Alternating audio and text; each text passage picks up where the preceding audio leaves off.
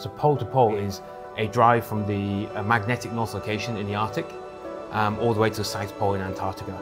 14 countries, 17,000 miles, and experiencing everything from the coldest environment on the planet and some of the hilliest terrains in the world. So we're putting this vehicle through its toughest test, but it's showing its capability, and it's going to be an amazing adventure.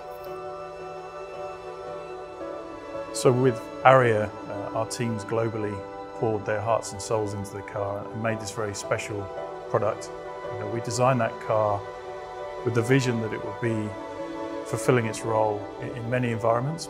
You know, the ARIYA looks like an expedition vehicle, and it warrants to be an expedition vehicle. The attention to detail is exquisite, and it's just made the car look incredible, but kept the essence of the ARIYA, I think.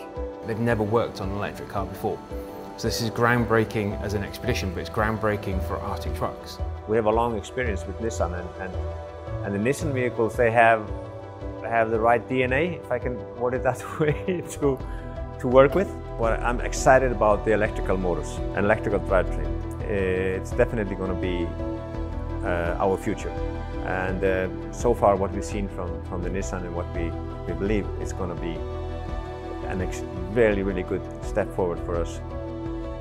One thing that's really nice as well, when you go in, everything's exactly like a standard ARIYA. But other than the additions that we've put in the boot, the car is exactly the same. And it's a comfortable space because it needs to be for our 10 months on the road, doesn't it? Yeah, it's our home for the next 10 months of this expedition. So super, super excited. I want to go now.